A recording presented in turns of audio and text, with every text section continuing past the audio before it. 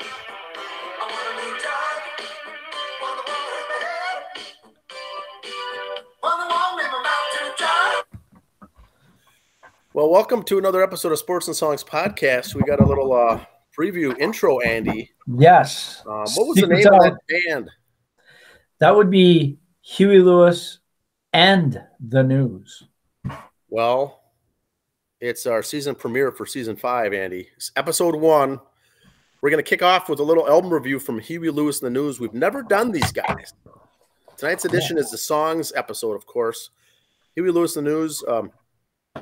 Everyone likes these guys, right? Yeah, I mean, they were a little bluesy. They were rock and roll, kind of the end of rock and roll in a way where you weren't hard rock or pop or dance, just regular rock and roll. Kind of like, the Cars kind of fell in that. Yep. Rico Kasich. The mid-'80s was kind of the end of just rock and roll stuff like that, but they were caught on just at the right time. Well, here we are, November 9th, 2023. Our first show was the anniversary was yesterday. It was November 8th is when we kicked off this project, and now here we are in our 5th year. So we're going to start off with Huey Lewis and the News with an album review. Now, let me bring it up. We should have done right off the first one. I'll bet that most people are going to recognize this album. The album review we're going to do today is Sports. Now, why are we doing this, Andy? Well, it took us time. It's a sports and songs show. And sports and songs. I figure we would have done this one somewhere in there. And some people had said it should have been our first one, but it's worthy of a season premiere episode. Yeah. Season 5 premiere. So there's the album, Huey Lewis and the News. They're in a bar. Now, what I found out, Andy, is that the history of the bar there in California, where they took that shot, that's called the 2 a.m. Club in Mill Valley, California. That's where the band performed a lot of their music in the early days before they became famous. So they got a little plug in at the bar. I did not know that. Yeah, nice. But once again, we're here to educate even That's ourselves. All we do. That's all we do. That's all we do is educate folks. So the album is Sports. This is their 3rd album by American rock band Huey Lewis and the News, released September 1983. It reached number 1 on the Billboard 200 charts, but stayed on the charts for 160 weeks. Now, Andy, why did it only hit 1? Why was it only number 1 time? Okay, there's 52 weeks in a year. We'll do simple math here. Usually you're number 1 for 4 or 5 weeks. 8 weeks is really good. There was only 5 number 1 albums that year. That whole year, 1984. Thriller, for like the first third of the year. Okay. The Footloose soundtrack. This album, for 1 week only, was this album, number 1. Okay. That was Bruce Springsteen's Born in the USA, and then Prince's Purple Rain. So if it wasn't for this one album 1 week, there would have been only 4 albums. But this one snuck in there for a week. So and this in a normal year would have been up there for multiple weeks. This album spawned 4 number 1 hits. Yep. But you kind of look at it, it's like Weird Al Yankovic movie UHF came out at the wrong time. Sorry, 4 top 10 hits. 4 top 10 hits is what it spawned. Yeah. Including Heart and Soul, The Heart of Rock and Roll. Let's see. I Want a New Drug. And then they earned Grammy nominations. If This Is It in 84, yeah. This is it, yes. So very well in the charts, but boy, to get that coveted number 1 spot, only 4 other bands had it that whole year. And these guys snuck in just for one time, a blip on the radar. The thing that's funny is when 2 of the songs, Heart and Soul, went number 1 on the Billboard Top Rock Tracks in 83. And I Want a New Drug hit number 1 on the Billboard Hot Dance and Disco Tracks. Okay. So I wouldn't really call them hot dance or disco, but hey, I just report the news. I don't make it. Yeah, very, very interesting. Let's go through the songs here because I know you've got some input on these, Andy. Yep. You own this album, right? 3 times. I Okay. kept, like, Okay. running I up, never running to the did. track and- Always good stuff to listen to. I never owned anything by Huey Lewis in the News, so this is good. But fill me in on Wow. some of these. Song number 1, "The Heart of Rock and Roll." Yep, great Now song. that's got the beat. This is a kind of a paying homage to the city of Cleveland, Ohio, right? Yeah, and different radio stations at the end. He keeps mentioning different cities, and it kept getting longer and longer because he kept adding more.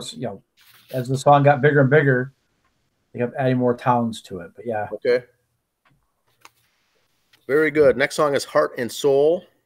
Another good one. Next one is yep. "Bad is Bad." Now, Not this a song bad is song. Bad No is pun Bad. intended. Never released as a single, but they made a music video at the end for Yep. this song. Yep. And then "I Want a New Drug," which was everyone's favorite. The Yep. lyrics for this song came to Huey Lewis when he's driving in his car on his way to his lawyer's office. And then when he got there, he wrote down the majority of the lyrics on a piece of paper when he pulled into the parking lot. So that just came to him. That was an excellent song.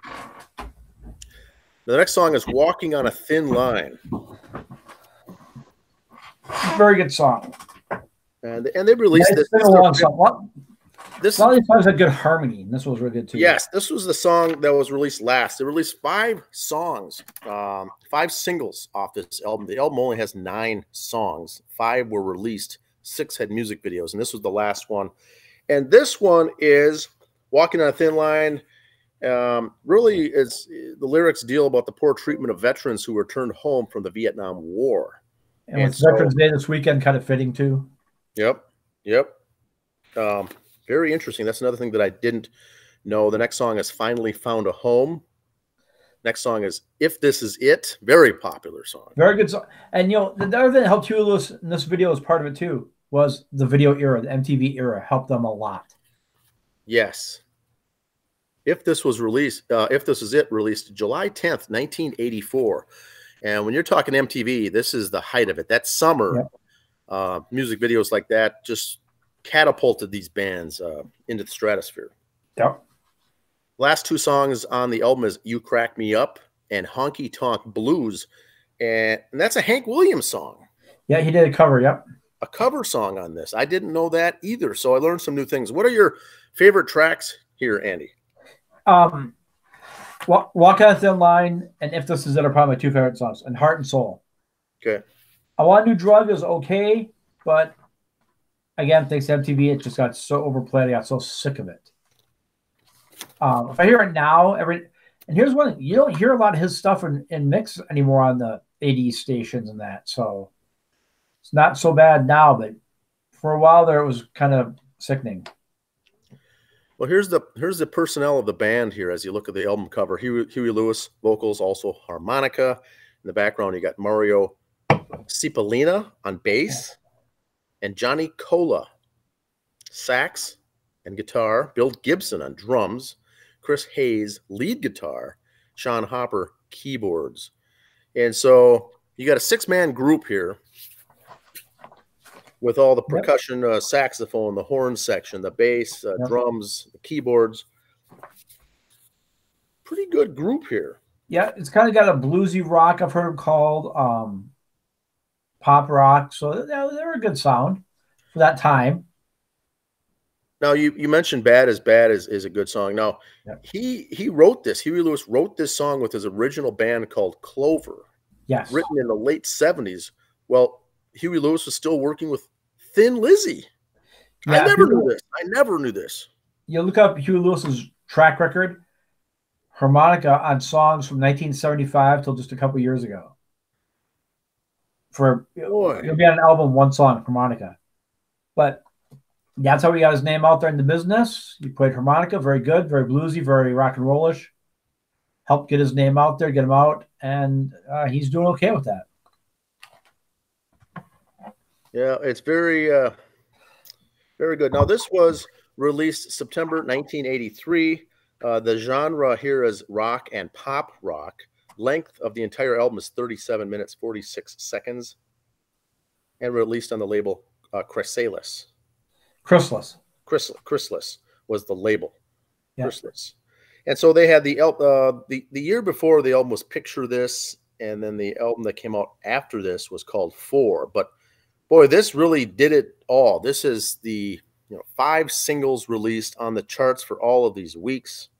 And album 4, their 4th album, they spelt it F-O-R-E, like Golf 4. Golf. So kind of up that sports theme. Sports theme again. But I never knew he worked with Thin Lizzy. That was very interesting to me. His earlier band was called Clover. Yep. And then he's got the Honky Tonk Blues, a Hank Williams cover song. So I thought it was very good. All information that I did not know.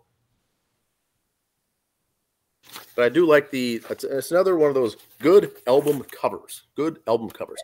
All right. And when you listen to it, it is a good, like I said, because it's in my opinion, the harmonies are so great. It's a great sing-along album in the car. Yes. It doesn't make you drive any faster, but you sing along, and you just can't help it. It's true. Any other thoughts on this album?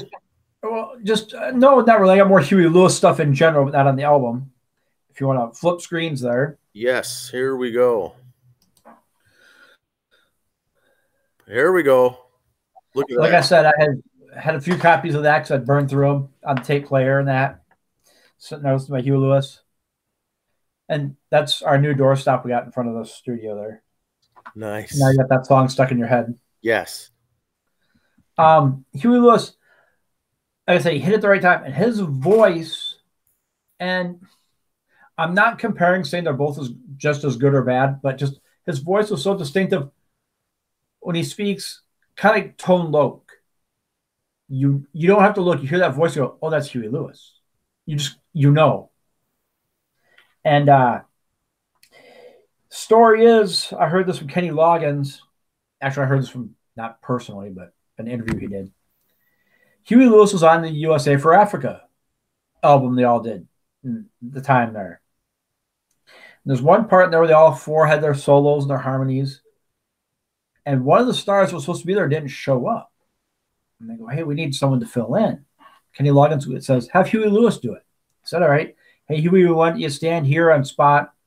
And then when your time comes up, you say these words in the microphone. Okay. Huey Lewis did it. Right before the recording, he looked down. The tape where he was standing said Prince. Prince was supposed to be there, didn't show up. Huey Lewis got the spot. Oh, my gosh. I'd never heard that one either. Take that. All right, here we go. Here's some more fun stuff. Ghostbusters. In 1984, Ray Parker Jr. was signed by the producers of Ghostbusters to develop what the film's title song. Later that year, Huey Lewis and the News sued Parker, claiming the similarities between Ghostbusters and their earlier hit, I Want a New Drug. According to Huey Lewis and the News, it was especially damaging to them since Ghostbusters was so popular. It rose to number 1 on the charts in 3 weeks. The dispute was ultimately settled out of court. Lewis has stated that his experiences with the producers of Ghostbusters were indirectly responsible for his getting involved in the movie Back to the Future, which came out later that year. So if you listen to the 2 songs, he's got a point. Yeah. Okay. They came out similar years. My problem is where you hear a guy from the 50s or 60s come out with a guy who released a song in the 90s going, that sounds like my song. Okay, you came out in the 50s and the 90s. There's been a few other songs. Okay, call it credit. You inspired him. But this coming out just a few months later, that's not inspiration. That's Coattails. wrong. Coattails. Also, another Huey Lewis fun fact. There's Huey on the bottom and that guy on the top. Well, we'll figure that out a little bit here. The movie American Psycho in the soundtrack. The band is mentioned numerous times in the 1991 novel American Psycho. And the subsequent end in the film. There's even a chapter in the novel entitled Huey Lewis in the News. Now, it goes on to what Huey's probably, I'm not going to spoil the movie if you haven't seen it, but there's a part where Huey Lewis is in a lot. So him, and when you think of parodies, who do you think of? Yep, him and Weird Al did a parody of a certain scene from that movie. So Huey had a little fun with that too. Interesting. Huey's done a lot of acting tidbits here and there. He's even in the videos for other people and stuff. So he's keeping his name out there. Some concerts. King and Country Drummer Boy Christmas presented by KTIS. It's going to be at Target Center November 26th. So let the Christmas music begin then. It is after Thanksgiving, so. Yeah, fair enough. And it's KTIS. You can't really say anything bad about them. That's the Christian station.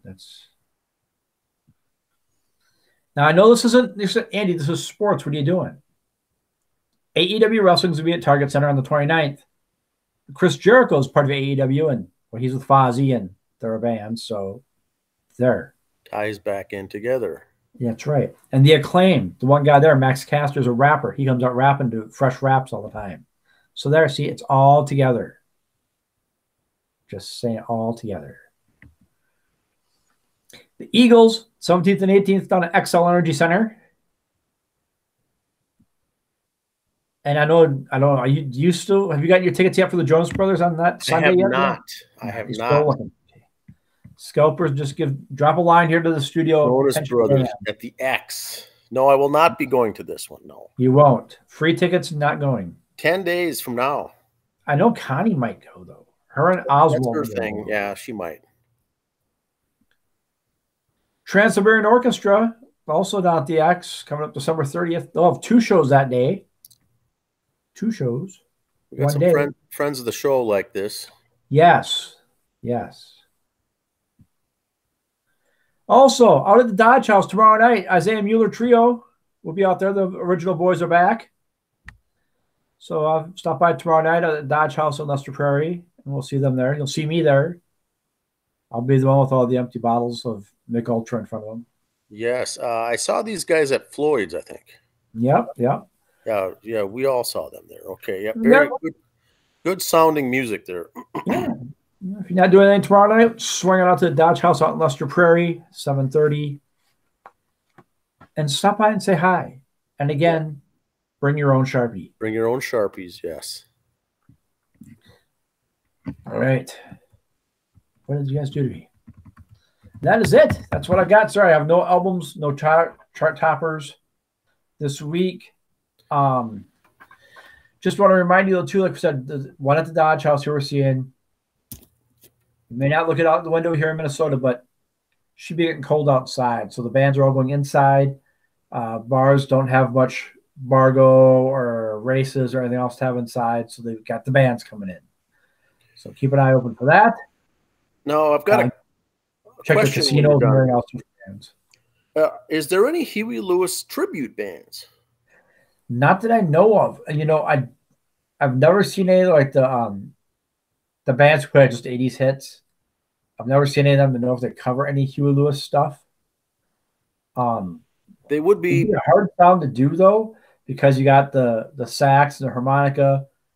Not all the bands do that, so you got to carry a sax player just because. Okay. Makes sense.